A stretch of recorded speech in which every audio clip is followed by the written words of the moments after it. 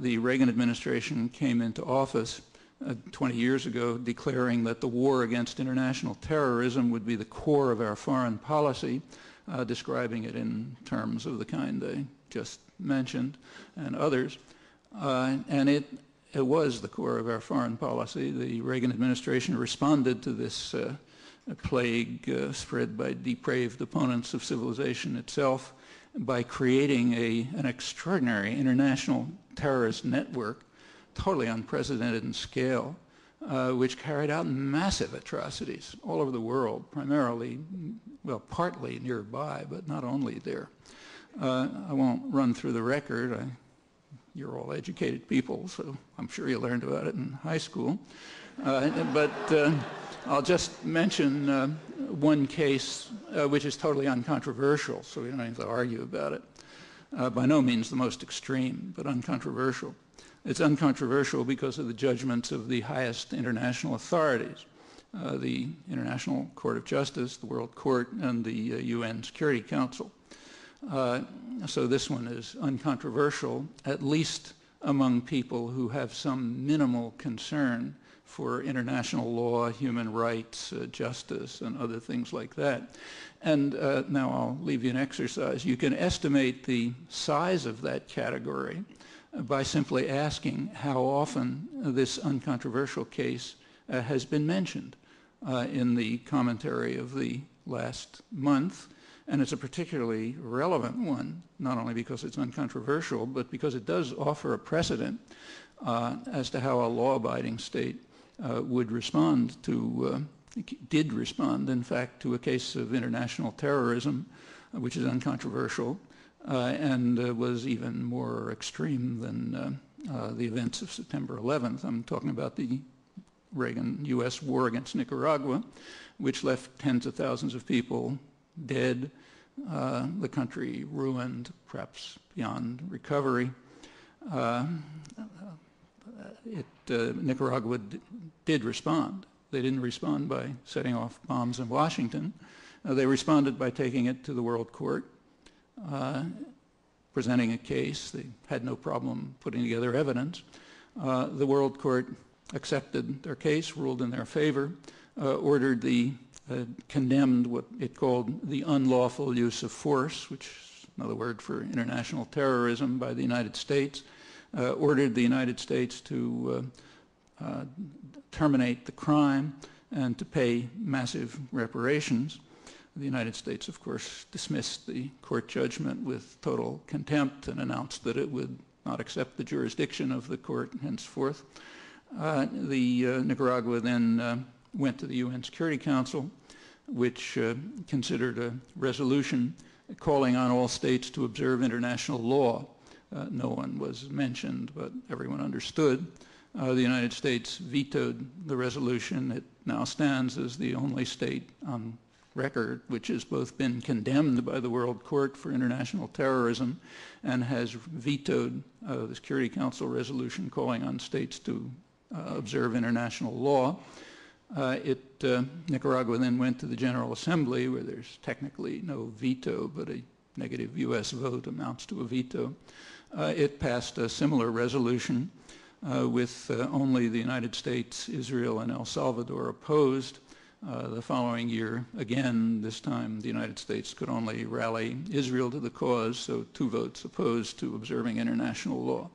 At that point, Nicaragua couldn't do anything lawful. It tried all the measures. They don't work in a world that is ruled by force. This case, I must say, is uncontroversial, but it's by no means the most extreme. It's also we gain a lot of insight into our own culture and society and what's happening now by asking how much we know about all this and how much we talk about it, how much you learn about it in school, how much it's all over the front pages. And this is only the beginning. The United States responded to the World Court and the Security Council by immediately escalating the war very quickly, and that was a bipartisan decision, incidentally. The terms of the war were also changed. For the first time, there were official orders given, to the terrorist army, to attack what are called soft targets, meaning undefended civilian targets, and to keep away from the Nicaraguan army.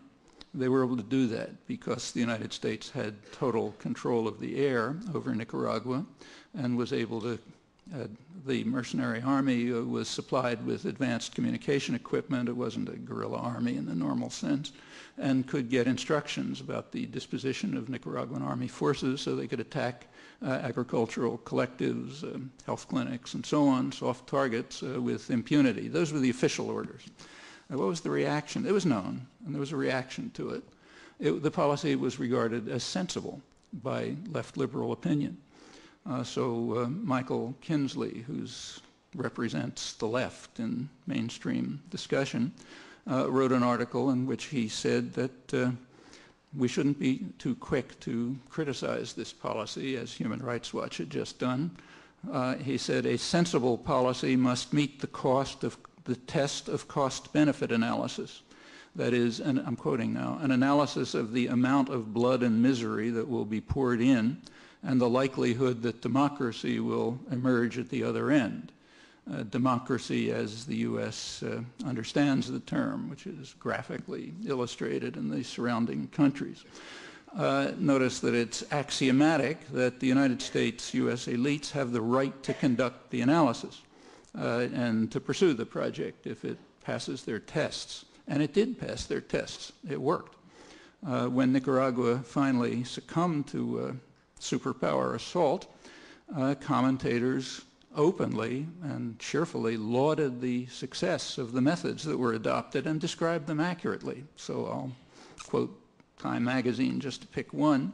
Lauded the success of the methods adopted to wreck the economy and prosecute a long and deadly proxy war until the exhausted natives overthrow the unwanted government themselves with a cost to us that is minimal, and leaving the victims with wrecked bridges, sabotaged power stations, and ruined farms, and thus providing the U.S. candidate with a winning issue, ending the impoverishment of the people of Nicaragua. The New York Times had a headline saying, Americans united in joy at this outcome. That's the culture in which we live. And it reveals several facts. One is the fact that terrorism works. It doesn't fail. It works. Violence usually works. That's world history. Secondly, it's a very serious analytic error to say, as is commonly done, that terrorism is a weapon of the weak. Like other means of violence, it's primarily a weapon of the strong, overwhelmingly, in fact. It is held to be a weapon of the weak because the strong also control the doctrinal systems, and their terror doesn't count as terror. That's close to universal. I can't think of an exception, historical exception. Even the worst mass murderers viewed the world that way. So take the Nazis. They weren't carrying out terror in occupied Europe. They were protecting the population from the terrorism of the partisans. And like other resistance movements, there was terrorism. The Nazis were carrying out counter-terror. Furthermore, the United States essentially agreed with that.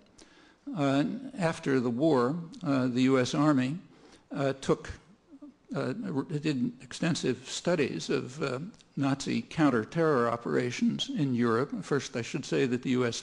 picked them up and began carrying them out itself, often against the same targets, the former resistance.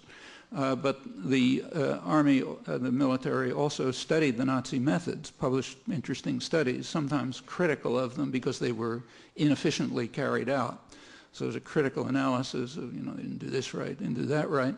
But those methods, with the advice of Wehrmacht officers who were brought over here, became the manuals of counterinsurgency, of counterterror, of low-intensity conflict, as it's called, and are the manuals and are the procedures that are being used. So it's not just that the Nazis did it, it's that it was regarded as the right thing to do by the leaders of Western civilization, that is us, who then proceeded to do it themselves. Terrorism is not the weapon of the weak. It is the weapon of those who are against us, whoever us happens to be. And if you can find a historical exception to that, I'd be interested in seeing it. An interesting indication of the nature of our culture, our high culture, is the way in which all of this is regarded. One way it's regarded is just suppressing it, so almost nobody's ever heard of it. And the power of American propaganda and doctrine is so strong that even among the victims it's barely known. I mean, when you talk about this to people in Argentina, you have to remind them before they say, oh yeah, that happened, we forgot about it. It's deeply suppressed. The sheer consequences of monopoly of violence can be very powerful in ideological and other terms. One illuminating aspect of our own attitude toward terrorism, is the reaction to the idea that Nicaragua might have the right to defend itself. Actually, I went through this in some detail with database searches and that sort of thing. The idea that Nicaragua might have the right to defend itself was considered outrageous. There is virtually nothing in mainstream commentary indicating that Nicaragua might have that right. And that fact was exploited by the Reagan administration and its propaganda in an interesting way. Those of you who are around at that time will remember that they periodically floated rumors that the Nicaraguans were getting MiG jets from Russia. At that point, the Hawks and the Doves split. The Hawks said, okay, let's bomb them. The Doves said, wait a minute, let's see if the rumors are true. And if the rumors are true, then let's bomb them. Because they're a threat to the United States. Why, incidentally, were they getting MiGs? Well, because the United States, they tried to get jet planes from European countries, but the United States put pressure on its allies so they wouldn't send them means of defense because they wanted them to turn to the Russians. That's good for propaganda purposes. Then they become a threat to us. You remember they were just two days march from Harlingen, Texas. We actually declared a national emergency in 1985 to protect the country from the threat of Nicaragua, and it stayed in force. But so it was much better for them to get arms from the Russians. Well, why would they want jet planes? Well, for the reasons that I already mentioned. The United States had total control of their airspace, was overflying it, and using that to provide instructions to the terrorist army to enable them to attack soft targets without running into the army that might defend them. So therefore, and everyone knew that that was the reason. They're not going to use their jet planes for anything else. But the idea that Nicaragua should be permitted to defend its airspace against a superpower attack that is directing terrorist forces to attack undefended civilian targets, that was considered in the United States outrageous, and uniformly so. Exceptions are so slight, I can practically list them. I don't suggest that you take my word for this. Have a look. Includes our own senators, incidentally. Another illustration of how we regard terrorism is happening right now. The U.S. has just appointed an ambassador to the United Nations to lead the war against terrorism a couple of weeks ago. Who is he? Well, his name's John Negroponte. He was the U.S. ambassador in the fiefdom, which is what it is, of Honduras in the early 1980s. There was a little fuss made about the fact that he must have been aware, as he certainly was, of the large-scale murders and other atrocities that were being carried out by the security forces in Honduras that we were supporting, but that's a small part of it. As proconsul of Honduras, as he was called there, he was the local supervisor for the terrorist war based in Honduras, for which his government was condemned by the World Court, and then the Security Council in a vetoed resolution. And he was just appointed as a UN ambassador to lead the war against terror. Another small experiment you can do is check and see what the reaction was to this. Well, I'll tell you what you're going to find, but find it for yourself. That tells us a lot about the war against terrorism and about ourselves.